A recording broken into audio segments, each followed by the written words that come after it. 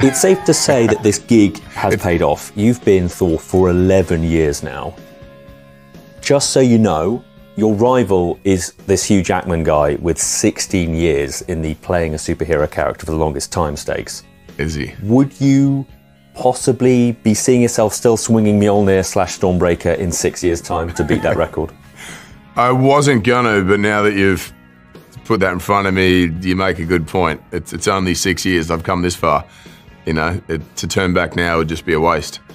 So you've got to hope that he doesn't do a cameo in Deadpool 3, because that just ruins it. Then it's I know. I might make some calls, make sure that doesn't happen. Yeah, it's a good plan. I like it. I put myself in Deadpool instead.